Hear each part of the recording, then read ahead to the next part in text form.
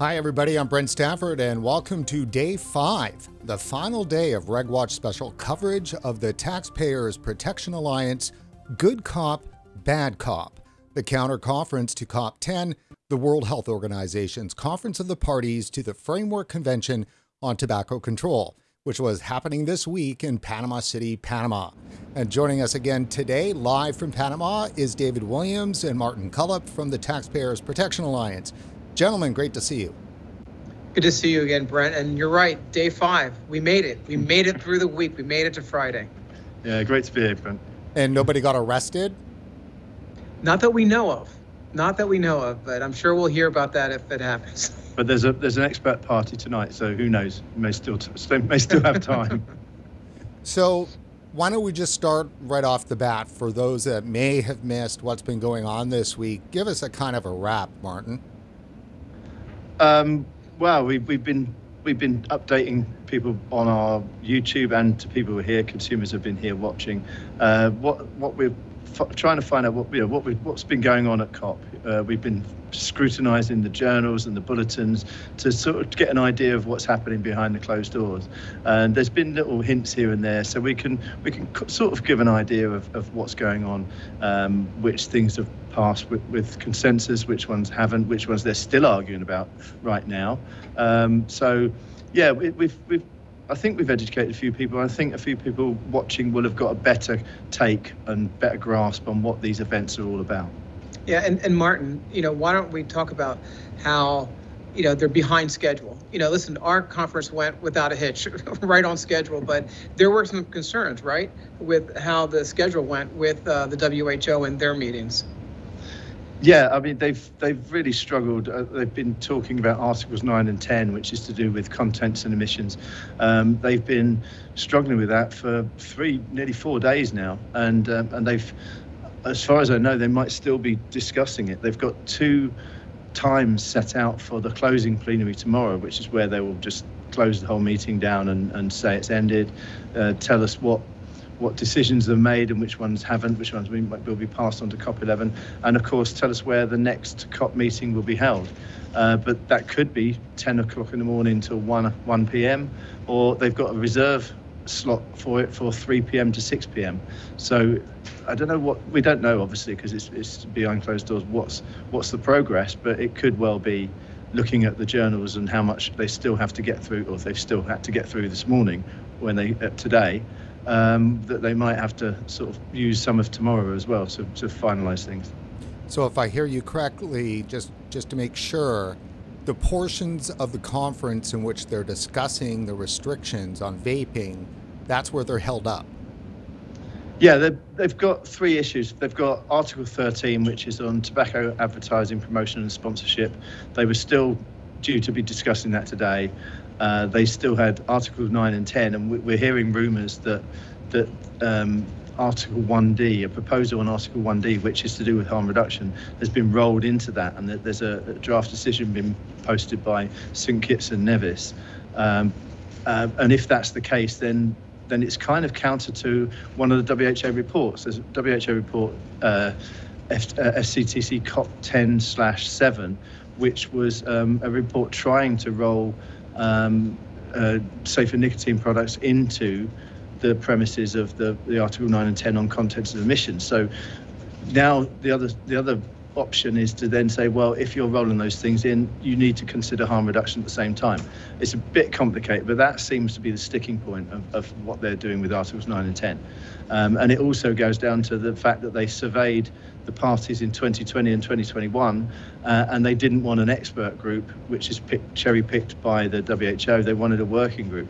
And so this is all in broad. It must be a really complicated situation going on. So I can understand why they're taking so long with it. But there is the other thing, the agenda item on novel and emerging products, and they were still discussing that, and they were still having to discuss that today as well. So that's where we hope the voices are standing up for harm reduction in the discussions on novel emerging products. And also, if there has been a draft decision submitted on Articles 9 and 10, which includes taking into account Article 1D on harm reduction, that's where we also hope that our the parties who liberally regulate vaping products and other less harmful products. That's where we hope they're standing up and making their voices heard as well. Yeah, and ain't bureaucracy grand? I mean, they are so muddled in these conversations now, which is good, right? Because we were concerned this was just going to be a rubber stamp for what the WHO wanted. And what I find fascinating, and, you know, forgive me if I find a little bit of hope this week, but have a country like St. Kitts and Nevis and Guatemala, and obviously Brazil had their issues, but you have a country like St. Kitts and Nevis that really was a common sense sort of statement that of what they wanted out of this, and really has mucked everything up for the World Health Organization. Imagine bigger countries doing this and speaking the same language that St. Kitts and Nevis is speaking. And that's why, I hate to say it, but I am encouraged that, you know, 2 years from now or a year and a half from now, whenever they have the next COP, is that we have other countries that go, wait a second, this small entity, this small country spoke up, and, you know, we want to do the same. And I really hope it gives other countries the courage to really look at the WHO. So again, this could be a very positive development. Well, there is the old saying when it comes to government or quasi-governmental bodies like this, is that no movement is good. Like anything that kind of gums up the wheels or slows things down is a benefit almost always to the citizens and taxpayers in which that they're governing. Yeah, for sure, and especially the taxpayers, because as I mentioned before, the U.S. sends $400 million to the World Health Organization. I know I sound like a broken record, Brent, but that's a number that sticks in my brain and really makes me mad, considering that they close down these meetings. And listen, the U.S. is not a party to the treaty, but they still send money to the World Health Organization, and that's the umbrella organization here. And that's a lot of money. That's a lot of my money that's going to an unaccountable bureaucracy. And isn't it, I mean, from the American point of view, no taxation without representation. And this is taxation, money is going to them, and there is no actual true representation.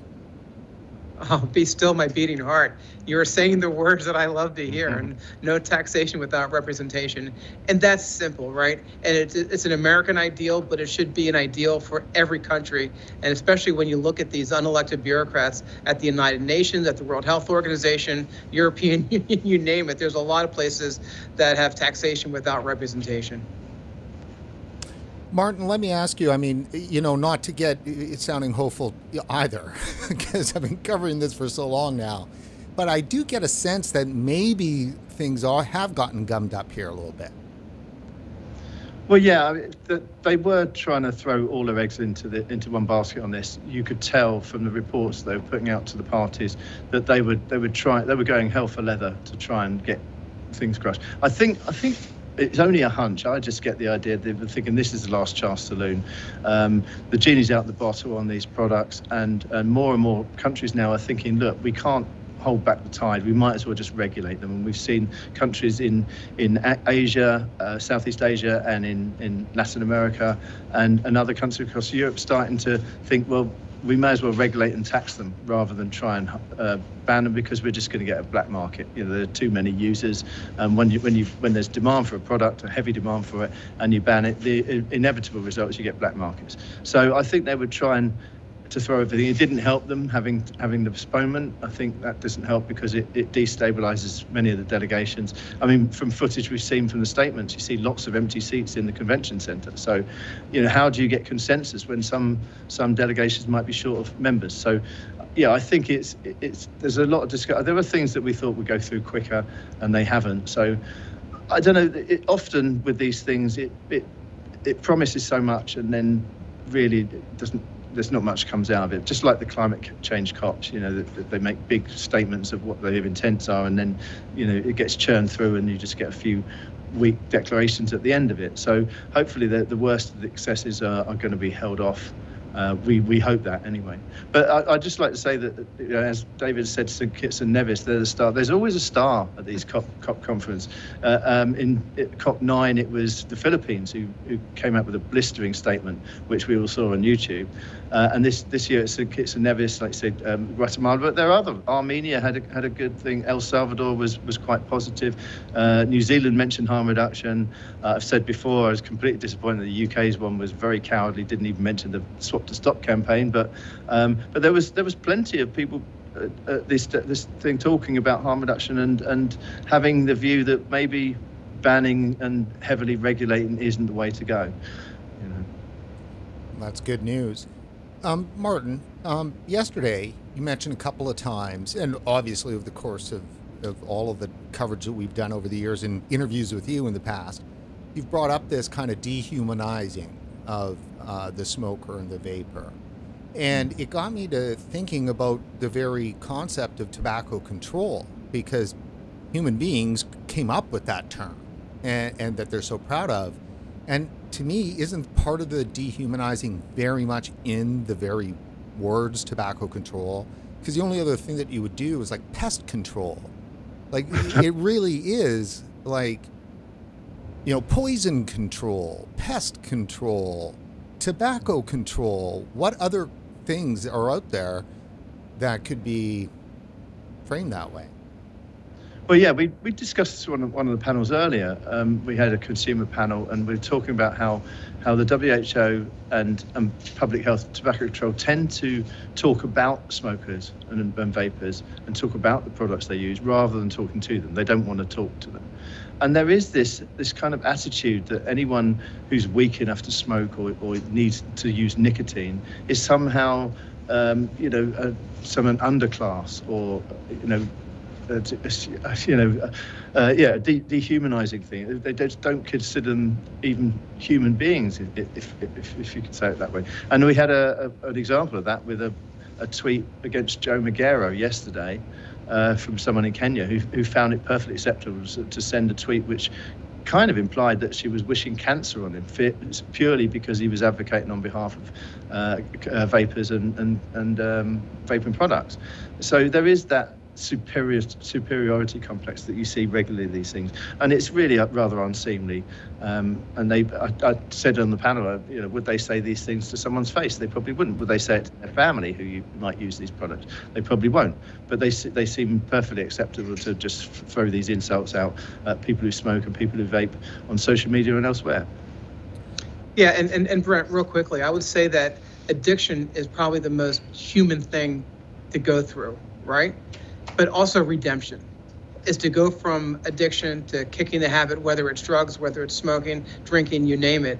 The redemption is also the human aspect of this. And that's what I find disappointing by the World Health Organization. They're not giving people that road to redemption, that road to getting rid of that addiction with these products. And we're not saying that these products should be in every store, everywhere. What we're saying is simple access to them and telling the truth about these products, telling the truth about the science. And we had scientists here talking about the truth about the science. So addiction is human and redemption is human. We all love a good redemption story. Well, you just teed up the next clip then for us. It is again with Dr. Jasjeet Ahluwalia, who is a physician, public health scientist, professor of behavioral and social sciences and internal medicine at the Center for Alcohol and Addiction Studies at Brown University School of Public Health. So, I mean, he's a big dog. So let's have a listen.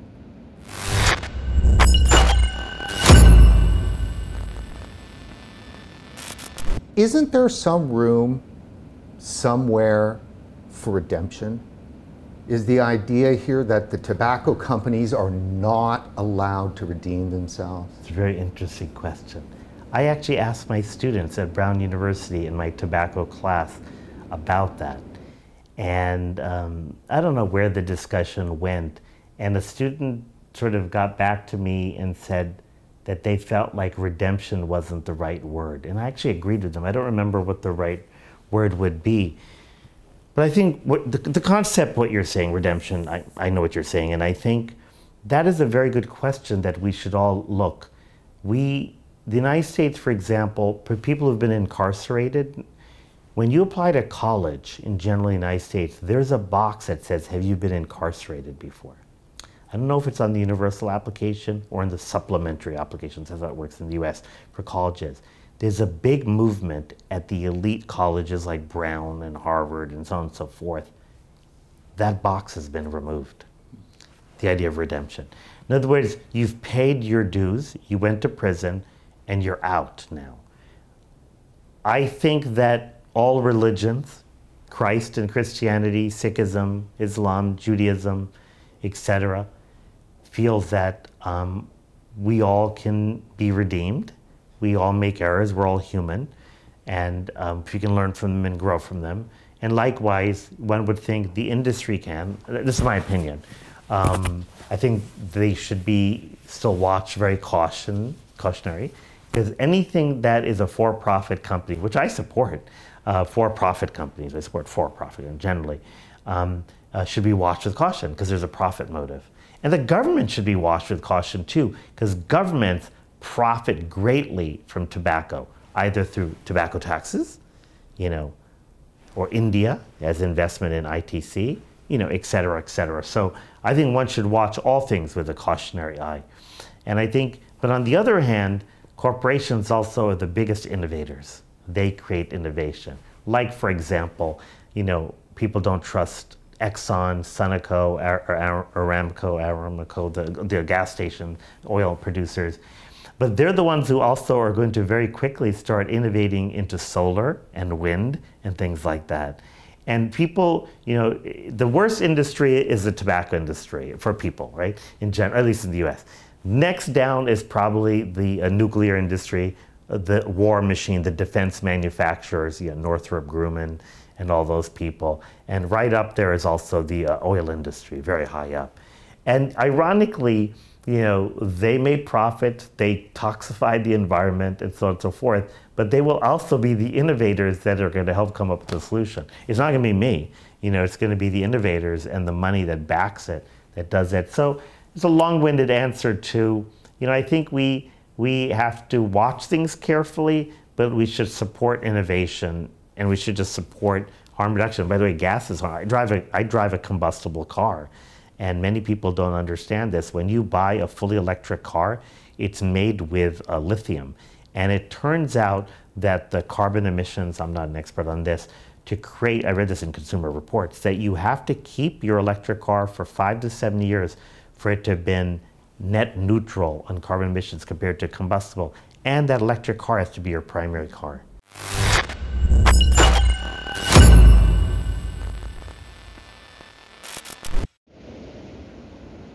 I just think that it's so excellent to have somebody in a position like that, a physician, a professor, a researcher, talk highly and very intelligently about the conundrum around business and the pitchforks and torches that are carried by so many. And David, I can't help but think this, but is there something uniquely different about Americans that make them suffer from these kind of moral panics or these, bouts of righteousness? Maybe it goes back to our puritanical days. Maybe it goes back to the Puritans that, we have this. And I was struck by his interview and his comments because he talked about companies innovating. And Brent, I have an iPhone right here. Mm-hmm. The government could never create an iPhone. This was a company that created this technology. So why aren't we relying on companies to create the new technology for harm reduction and whatever that harm reduction is, right? I mean, across the board, but especially when it comes to smoking and tobacco harm reduction. So I love to hear that. I love to hear that innovation will bring us to the next step. And the World Health Organization is not talking about innovation. They are talking about the exact opposite of innovation, quite frankly. So it's a breath of fresh air to hear that. And let me just bring up a story that came across the wire today. This is the National Post in Canada. So it's Canada's, it's the Post media. So this is the big time newspaper. And first reading in British Columbia, the province that I live in, it takes a break from handing out free opioids to crack down on nicotine pouches. The idea of keeping the public safe by limiting their access to addictive substances is noticeably at odds with how the province approaches illicit drugs. Basically, British Columbia is ground zero for fentanyl and heroin, like for decades, the heroin problem. We're also the only region in the first region in North America to come up with safe injection sites. And Dr. Mark Tyndall, who's been on our show numerous times as a huge supporter of tobacco harm reduction, was responsible for bringing in and really pushing through the safe injection sites and needle exchange and all that stuff in Vancouver. In the last couple of years, the British Columbia government has started handing out free opioid replacements, but opioids, to drug users, which the National Post has tracked very closely, is being diverted into the black market and then sold to teenagers and so forth. So while all of this is going on, the British Columbia government is cracking down on safer nicotine pouches. Boy, Martin, where do you start with that? I mean, that's just, incredible to hear that this is happening anywhere, especially in Canada. It's just another moral panic, isn't it? I mean, what do they think people have been doing for years when they're smoking? They've been taking nicotine. It's not the nicotine that's been killing them. It's the smoke and the tar that's been killing them. So why do they think this is all of a sudden so? I mean, there's no evidence of any harm from it. They haven't even really started doing much research into it. They're talking about banning something or cracking down on it before there's any research even been done on it. I mean, what a silly thing to do. I know. Sorry, go ahead. Brent, because you look at the 1970s when you had nicotine gum that was approved, you have nicotine pouches, right? Because 40 years ago, 50 years ago, the science said yes, nicotine is safe. It's fine. So for them to backtrack on the science from 50 years ago is quite odd, quite frankly. Yeah, and as we said the other day, nicotine is listed by the WHO as an essential medicine. So why the panic? It's just irrational and really rather unintelligent moral panicking. Well, raising safe and healthy kids is our most important job. It is also a tough job, says the Premier of British Columbia. It's all about saving the kids. And it's not the government's job to save the kids.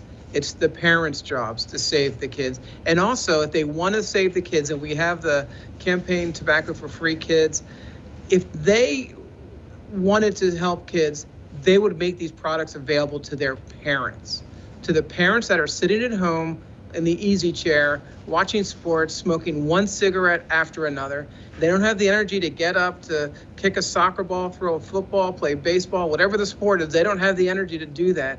So if they really care about the kids, they would make these products available. And we've talked about my personal story with my father, and I'm sure people that are watching have a story about their parents smoking, and maybe they're a parent now and they want to have a better future for their kids so they can play with their kids. So again, I get really angry when I hear about the government talking about kids, because the government is not our mother and father. They think they are, but they are not. And they should get out of the way, especially of tobacco harm reduction when it comes to tobacco harm reduction. Yeah, I'm going to tread on treacherous ground here, but there's other issues going on in healthcare where they seem to not really care so much about the kids by allowing and encouraging them to chop off body parts and so forth for some ideology. You can't on one side say we're trying to protect the kids and on the other foster that kind of behavior. Yeah, I mean, in the UK, nicotine gums and patches are available to be given to kids from 12 years old without their parents' permission. And there's been numerous stories over the years in tabloids about some kid, 12-year-old, 13-year-old, taking the chewing gums and instead of just having one, having about 5 of them because they're quite tasty, and then overdosing on nicotine. But they don't seem to have a problem with that. It's just a moral panic. It's a bit of snobbery as well. I think it's because a lot of nicotine intake or a lot of smoking happens in lower socioeconomic groups. So I just think they just sort of look down their noses. It's just I don't understand it. It's just snobbery. It's probably ignorance as well. A lot of ignorance and not even thinking about things before you think let's grab for the ban hammer straight away. What about this? And let me throw it at both of you, kind of tying in the dehumanization aspect and so forth, and all the new laws that seem to be popping up to try to ban the the use of smoking, right? Like as a certain age, so age gated or whatever. So the UK has brought up that they might do that. I'm wondering, is maybe the whole issue about the kids is that tobacco control's real plan was to breed out the adult smokers. We can't do much about it. We certainly can't stand to allow this, nicotine vaping thing to flourish, because there's no, so their whole plan was to kind of let the adults die, and then, but if they keep those kids, a generation of kids, as not nicotine users, that gives them the shot at actually winning the war against tobacco. I mean, that's possible, but I really just see an anti-tobacco industry message coming out of the World Health Organization. They are fixated on the tobacco industry, and everything they talk about is tobacco industry this. And when it comes to illicit trade, the black market, they don't work with Interpol because Interpol works with the tobacco industry. I mean, if anyone knows where the illegal cigarettes are going, it's Interpol and it's the tobacco companies. The World Health Organization should be listening to the smartest people in the room. They're not listening to anybody in the room except themselves. So it's this really weird fixation on the tobacco industry. And the crazy part is a lot of these products don't come from the tobacco industry. They come from mom and pop vape shops. They come from, small business. So they're getting it completely wrong on so many levels. It's the tobacco industry that really lives rent-free in tobacco control's head. We have a side apartment. We have a closet in their minds, but the tobacco industry has most of the room in their brains. There's no doubt. All right, gentlemen. So I just wanted to check with you guys on the timing. Is there a particular time for Dr. Polosa that we need to hit for the interview? I think he's here. He's here, yeah. Okay. Well, why don't we do the Dr. Polosa's interview, and then we'll bring on Maria after, and then we'll come back, and then we'll have as much time as we want to finish things off. Does that sound good? Yeah. That works for us. That's perfect. Okay, so I'm going to play a clip from Samrat Chowdhury, who is a vaping activist out of India, to use for the chair thing here. So that gives about 3 minutes. Okay, here we go.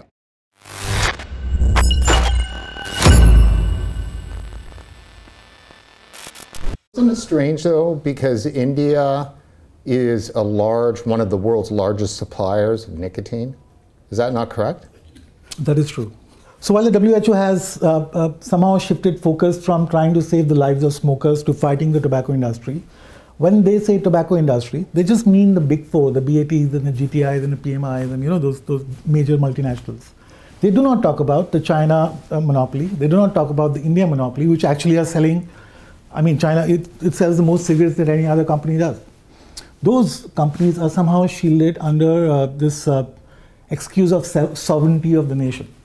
So the Indian tobacco monopoly, in which the government owns almost like a quarter, or to that extent, it also controls tobacco cultivation. It is the one which distributes seeds. It controls which area is cultivated. So it is milking the crop from the time that is sown to the time that it's sold. So it is a direct stakeholder. Article 5.3 is being applied to a consumer who is just trying not to die from smoking, but these companies are shielded, and WHO and FCTC would never say a word about it. I mean, in fact, the Indian health minister was given an award. Well, yeah, India is allowed to attend COP10, right? It was chairing that COP, It was chairing that COP. So how it doesn't make sense to us that if it is if a tobacco company has state backing. Dr. Polosa, sorry about that. Dr. Polosa, can you hear me okay? I can hear you okay, Brent. Awesome.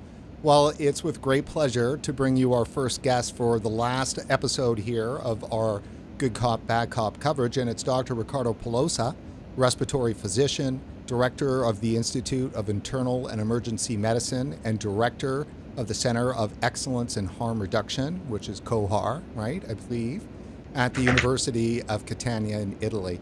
Dr. Polosa, it's great to have you back on the show. Thank you for having me.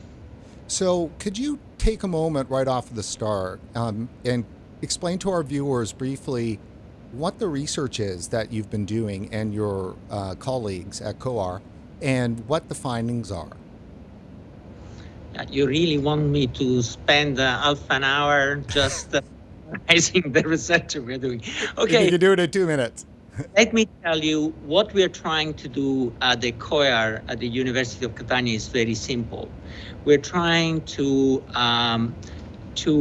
explore science that matters to consumers.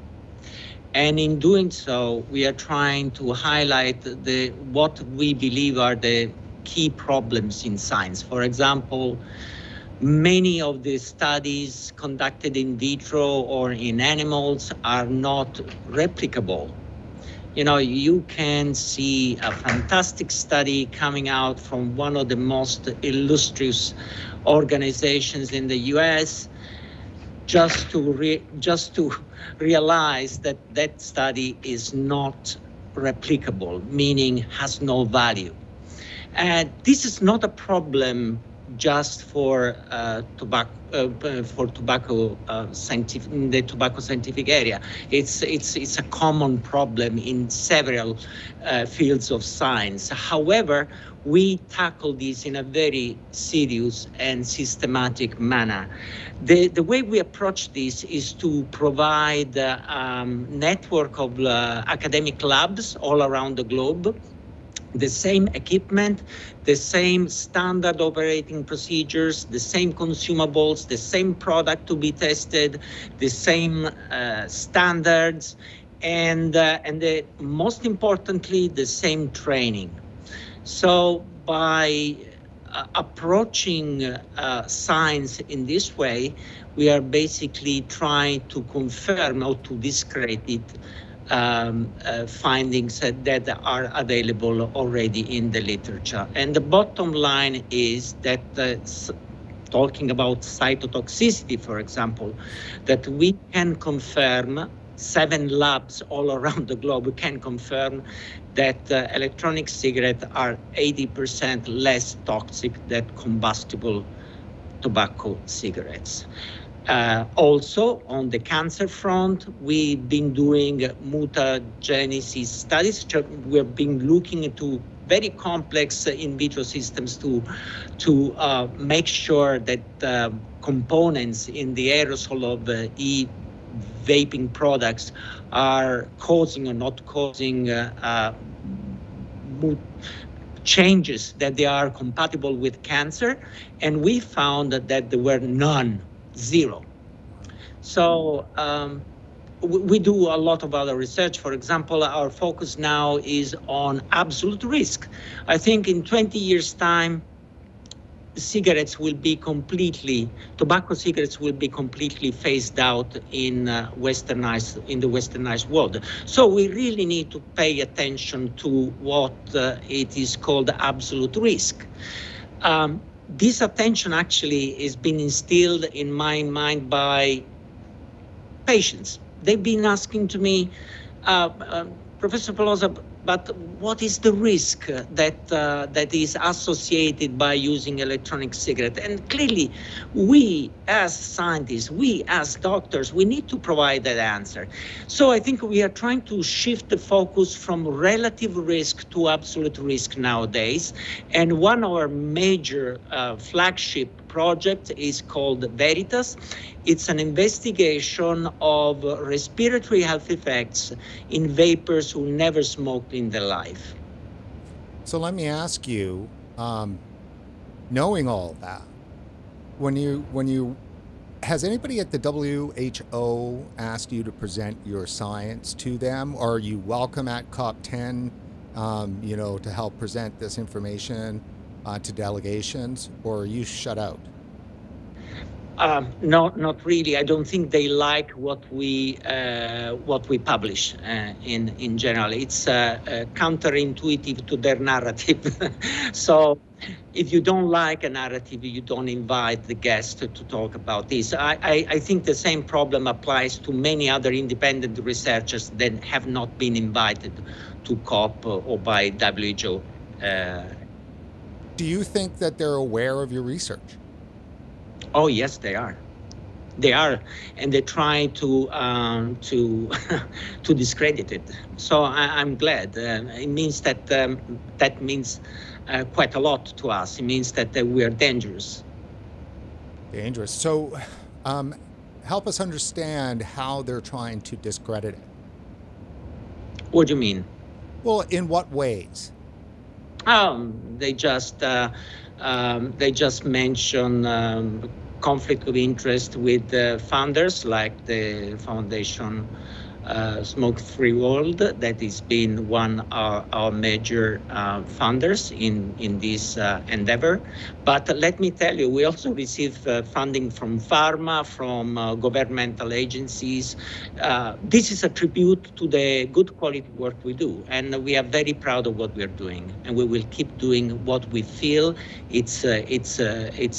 it's necessary to be done in order to safeguard the health of consumers, patients alike. I think I feel more free than anybody else in the world. I feel very privileged that I'm leading this group at the University of Catania, because what we create, what we design, the science we envisage is science that we create our own. We think this is the problem we want to solve, and we go full throttle trying to address these research questions. Nobody else can have a control on what we're doing. I feel sorry for my American friends that they are basically under the Damocles spade of funding from NIH. If NIH just says that the science that they need to fund is needs to highlight risks, you will propose a project proposal investigating risks. But the problem is, what about the risk-benefit ratio of a product? Think about aspirin for a second.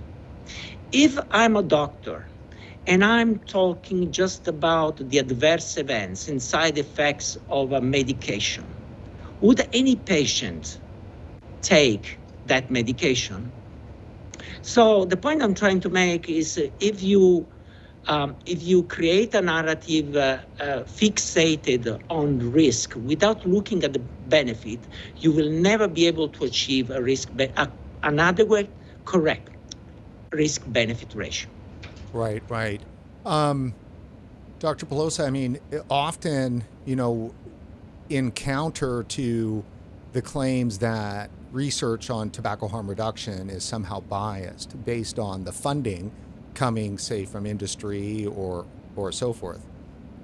Am I hearing you correctly, and that is government funding can be just as biased? Aren't we all biased, ideologically or financially? I mean, I think the most important thing is to declare, your conflict. And people will judge for what you're saying, what you are. That's what matters. But then cornering your science just because you are transparently declaring your conflict, that's very bad. What you're saying is also correct. And I mean, anybody's biased, anybody's conflicted. And I just put up the example of American colleagues that unfortunately have to survive on grants to pay their wages. I'm fortunate enough to live in a country where the state is paying for my wage, so I don't have to worry about that, and I feel very much privileged. So let me ask you, Dr. Polosa, one last question. I'm taking a look around at what the Good Cop, Bad Cop conference, and you're down there, or I'm up here, so I don't know. What's your impression on what they've done over the last week, and has it helped?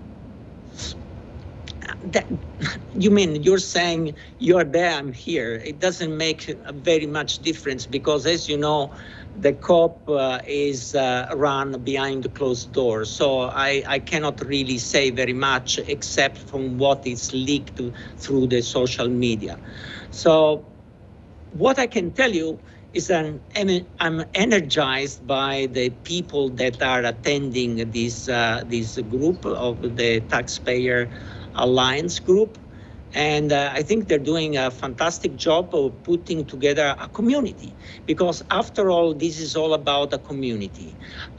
We need a community of people that is a testament to the benefit of combustion-free products. And people will really need to know through them, rather than through scientists like me or other scientists, what are the benefits that can bring into the life of smokers switching to these combustion-free products.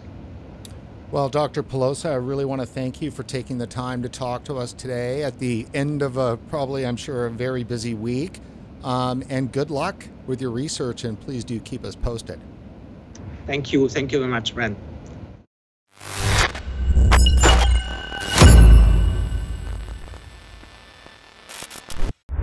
Maria, as you know, the FCTC holds what is called the Conference of the Parties, and the COP10 conference, which is the Conference of the Parties, is coming up next month in Panama.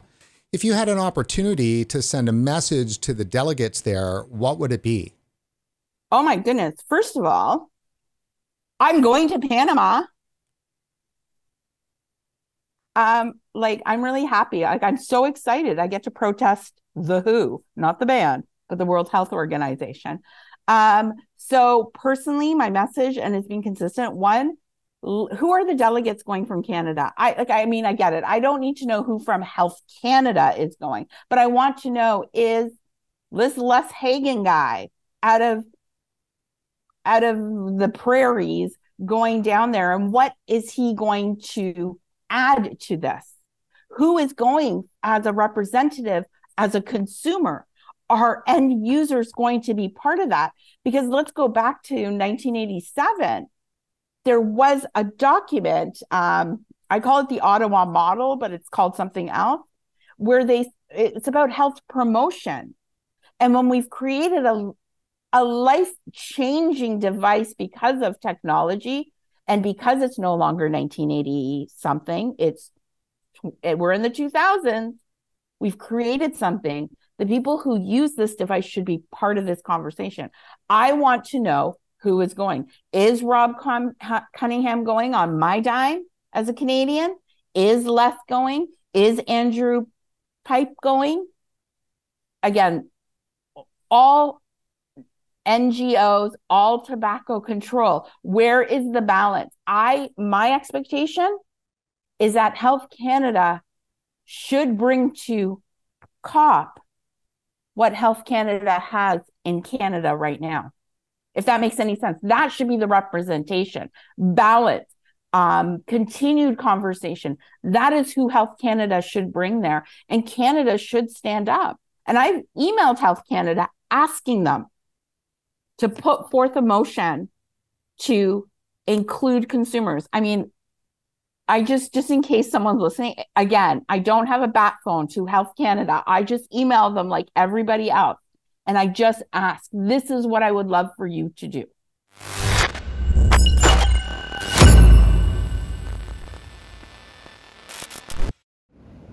And joining us now in person is Maria Papaioannoy. How's it going, Maria? Good. How are you? Very good, thanks. So I'm happy to see that you are not currently incarcerated in handcuffs. Good. I actually went to the venue. Well, do tell. So it was a little crazy because there was a whole bunch of protests here where we're staying. So I hopped in an Uber to go on a 10-minute excursion, which took 3 hours. We finally got out of here, and then we headed down to where the conference is. And sadly, it was like an empty parking lot, like the start of a horror movie.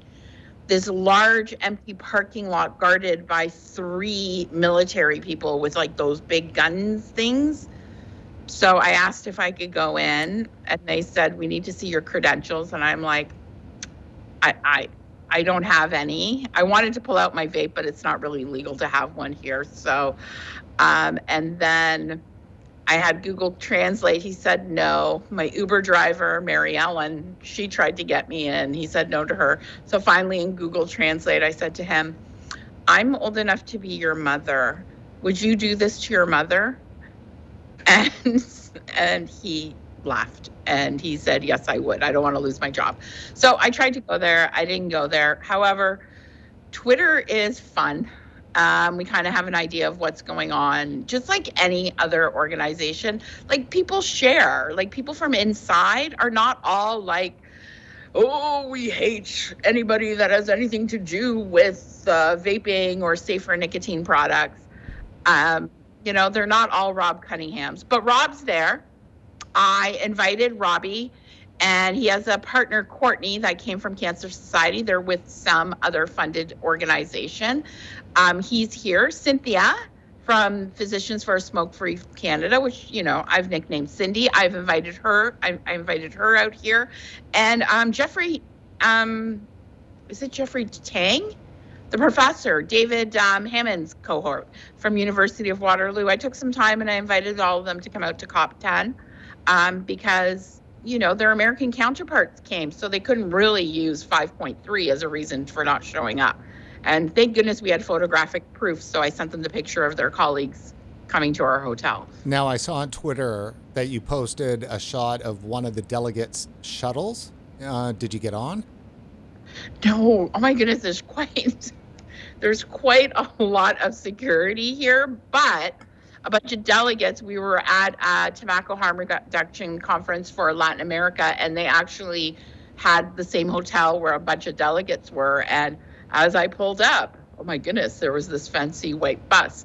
It kind of reminded me of the Pan Am Games, those buses that we had all around Toronto for people being shuttled back and forth. No, like, you know what? You bump into some delegates here and there. They can't all be that bad. So, but the messaging is bad, though. Yeah. That's coming out there. And let me ask you, Maria, what do you know in terms of the Panamanian government harassing some of the THR folks down there? What do you know about all of that? So I know what I've read in the paper. I really do think is that there's a bit of overlap of hotels of where people are staying, advocates, pro-THR, and COP people.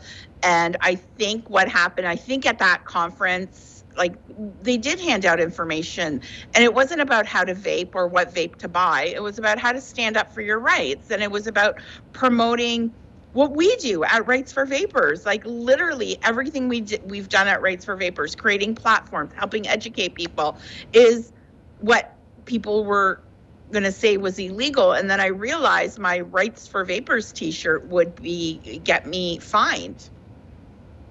Really? You would have been fined for just your standard vaping t-shirt? Yeah, like, I mean, and I think the t-shirts they were talking about is about, you know, ownership, take ownership of yourself, you know, fight against these bans.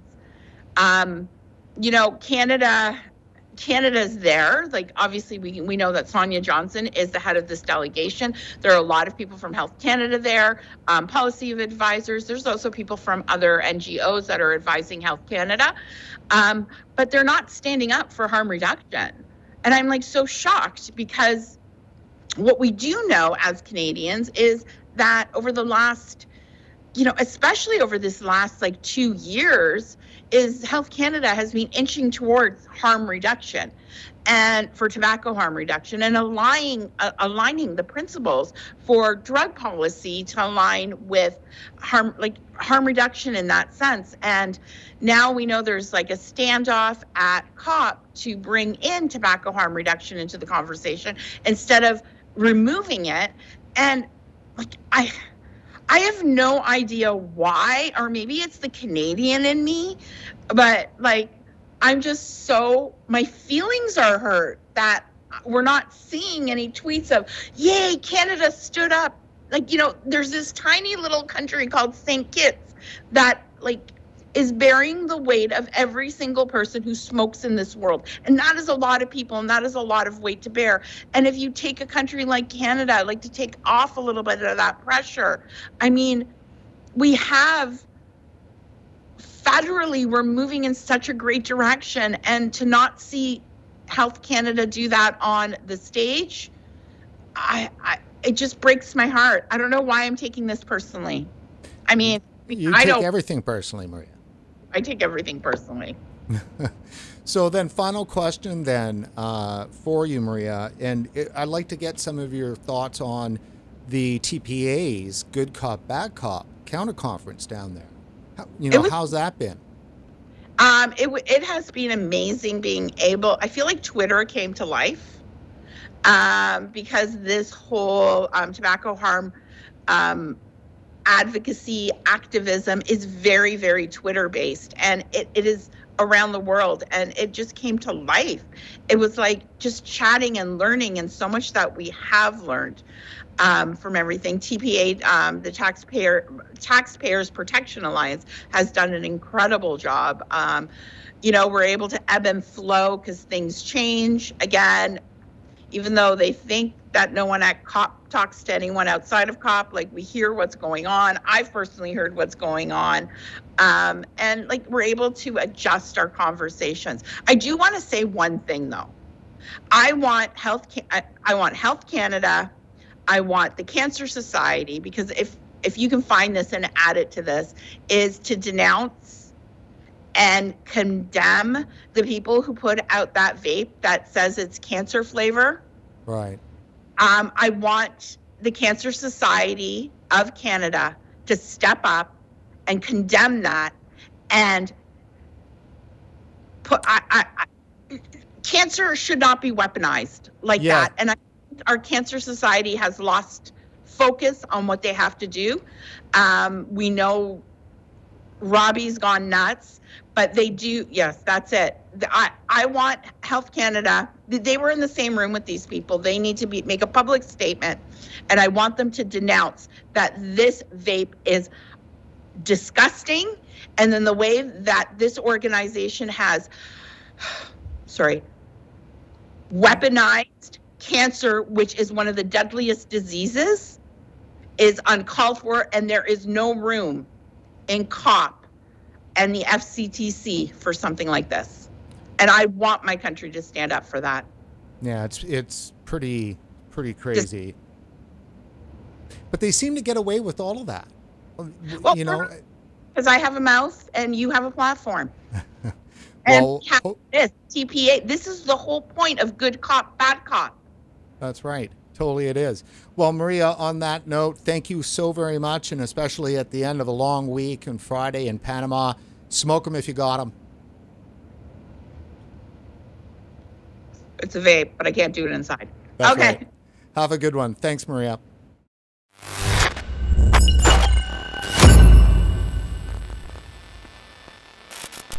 Do you think in some manner tobacco control's got their, nose out of joint because they got a problem with capitalism? They've got a problem with the market? Yes. I think the free market doesn't fit with their worldview. I think, I think they like to see people making money. There are certain tobacco control experts in Australia who feel that people should just quit cold turkey and none of these treatments should be used. And I think they have the ear of the government. So that would include vaping. So I think there's definitely an issue with people making money. And I think it's partly driven by the tobacco companies that have made a lot of money and have forced the issue, often dishonestly. But we've got to be able to move away from that just because they've done that in the past. And yes, there's been the light and the filter campaigns which were misleading, and we got sucked in by that. It doesn't mean that anything to do with making a product that makes money isn't good for public health. In the past, there is a thing about authoritarian governments, is they don't like to have their citizens enjoy simple pleasures. Yes. If you can steal away a pleasure that's just your own, yes, somehow that goes against the state. Yes. Is some of that wrapped up in this? I think it is in some people, and there's a quote going around, and I can't remember exactly how it goes, but the quote is that the particular person, who I won't mention, secretly fears that somebody somewhere is having a good time. And I think one of the problems with vaping is that people enjoy it. It does create pleasure.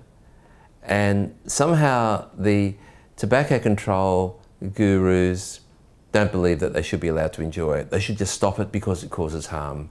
And I think we don't bring up pleasure when we discuss the issue, but it should be allowed to be. It is part of the debate, and people should be allowed to enjoy themselves, even if it involves a small measured risk that they're prepared to take. And we do that all the time in society.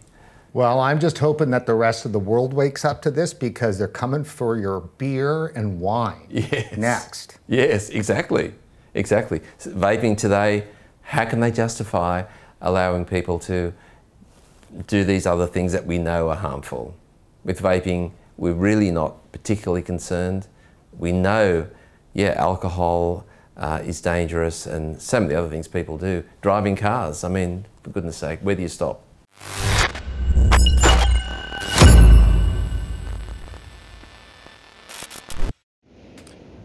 Where do you stop? It's a good question. David, are they coming for your beers next? They absolutely are, and we've seen the World Health Organization even talk about this, is alcohol, red meat, you name it. And there's a number of reasons for this, Brent, and one of it is they don't want us to have fun, but it's also about their bureaucracy, expanding the bureaucracy, because they always have to give themselves more to do, right? And that way, they can hire more people, they can have more conferences, they can spend more taxpayer money. So this is what agencies do.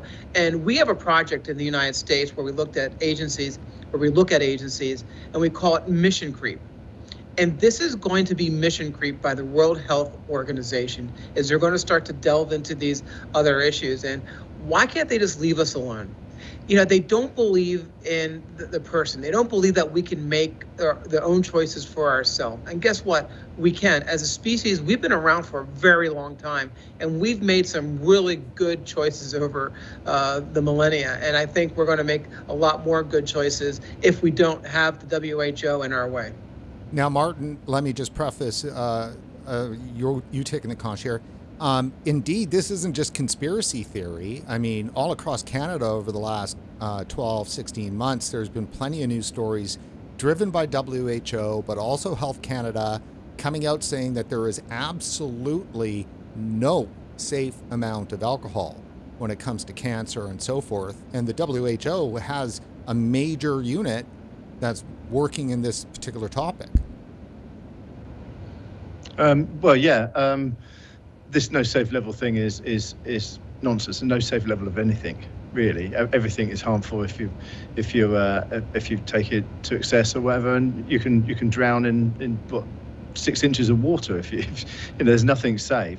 But if they're attacking alcohol, what they're misleading people on is that it's well known that there's a J curve when it comes to all-cause mortality with alcohol, and it actually, being teetotal is worse than moderately using alcohol. We know this. This is over decades, and all the research comes to the same thing. And these people just deny it over and over again. They're trying to use the no safe level thing. That's what they did with secondhand smoke. I mean, there's nothing really is healthy. You know, you go through life, and the reason your body ages because over time, you know, what you do through life eventually just wears your body out. There's no safe level of anything really. They're just fanatics, and a lot of these people are temperance fanatics who are wedded to the idea that people should, you know,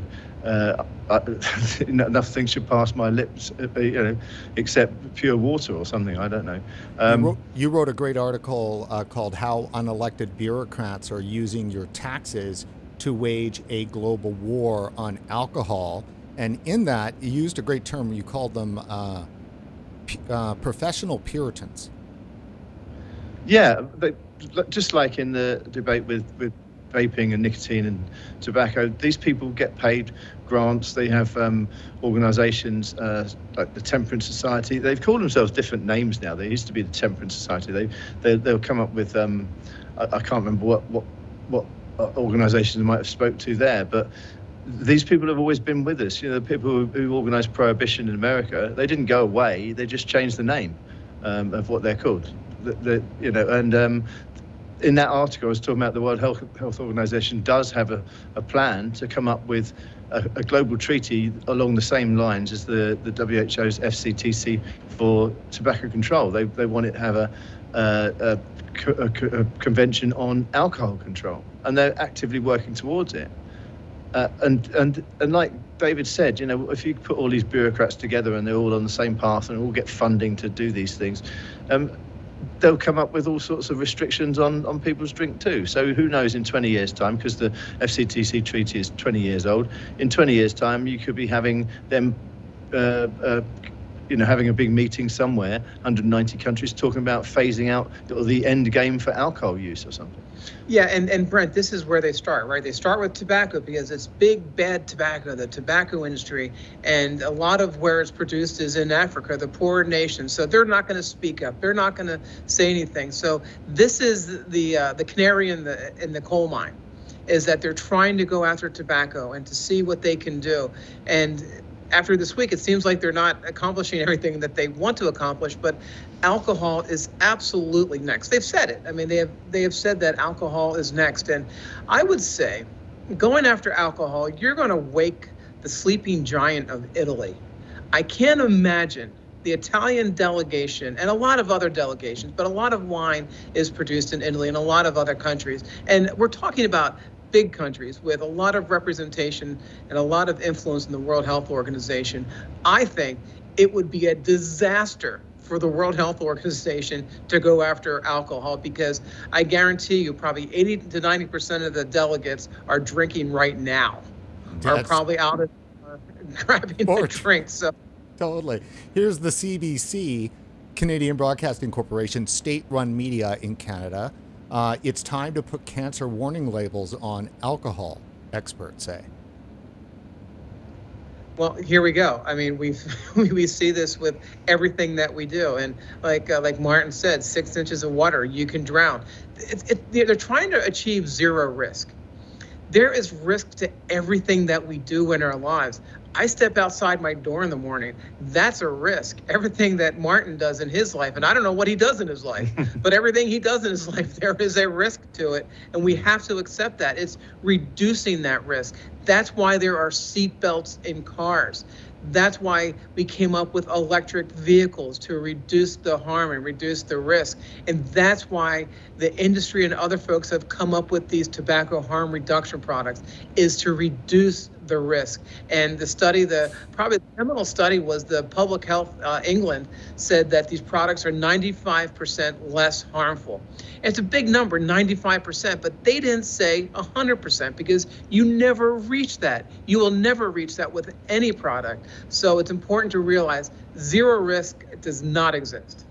And just one last thing, Martin, go ahead. I'd just like to say, I wish these newspapers would stop saying experts say. They're not experts. Call them what they are. They're activists, they're lobbyists, they're campaigners. They're not experts. They're like professional Puritans, like I wrote in that article. They're not experts. They just want to, they get paid for doing what they do. And they're not experts. They're just horrible people. So look, the final thing on this, as we move to wrap here, that strikes me is that for the longest time, most of the people in my life that I know who don't smoke or never did smoke just kind of stare at me blankly when I talk to them about vaping and so forth. And they don't understand why it's such a big topic and a big deal. And, you know, you could always make this point that you should care about it because sooner or later they're going to come for something that you love. And that's exactly it. You can't just give the rights, you know, I hate the word rights, but your innate individual, you know, ability to make choices about what to put in your body and to consume, those should not be just taken away lightly, because eventually it will impact other people on other things. And Brent, I don't smoke, I don't vape, and this is one of the most important issues that my organization is tackling right now. And it has nothing to do with me, right? This has to do with the people that I see around me, my loved ones, my father that we talked about. You know, this isn't about me. And when we pursue policies, there are good policies and bad policies. The World Health Organization is spending a lot of my money on bad policy and not listening to the science. So you're absolutely right. And this is going to affect generations. This is not just a discussion we're having today. What happens this week and what happens in 2 years is going to affect a lot of generations after us and what they're able to do and how they're able to live their lives, quite frankly, whether it's tobacco or alcohol. Yeah, and I like to say people should just remember that fashions change. You know, all over everywhere I've been recently in the last couple of years, and I've travelled quite a bit. Everywhere you go, you sit down for breakfast and they offer you a cup of coffee. I don't drink coffee. I don't drink coffee or tea, and they look at you a bit weird as if why are you not drinking coffee? But coffee, I don't understand why people drink coffee. I hear people saying, well, oh, nicotine is a useless drug. Why do people use it? Well, if you've never smoked and you've never used nicotine, then you wouldn't understand. I don't understand why people seem to say in the mornings, oh, I can't function until I've had my cup of coffee. That's completely alien to me, but I don't want to go around and stop them having their coffee. You know, they seem to enjoy it. I'll just leave them alone. You know, like I said, I remember when I went up to the Philippines in October, and they were almost forcing coffee down my throat. They were just looking as if what was, you know, one guy actually snuck up behind me and put a coffee on my table after I told him I don't want coffee. I mean, that's the level it got. And yet, if you go back, the battle for acceptance of coffee went on for 300 years. In Turkey, in Ottoman Empire times, if you were caught possessing coffee beans, they would sew you up in a Hessian sack and throw you in the Bosporus.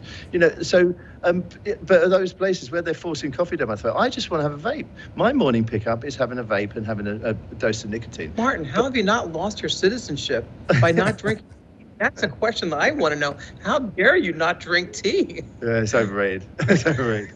Well, all right, gentlemen, I think we've hit that point where you guys need to go off and, you know, consume whatever your choice of substance is. And that is it for our final edition of RegWatch, our special coverage from the WHO's FCTC's COP10 event. I'd like to thank the folks at the Taxpayers Protection Alliance for organizing and hosting such a great and important event in support of tobacco harm reduction. I'd also like to thank John Glauser and the folks at DEMAND VAPE for supporting RegWatch content, and to the Global Forum on Nicotine for the use of their great clips that we've shared with you over the past week. For RegWatch, I'm Brent Stafford.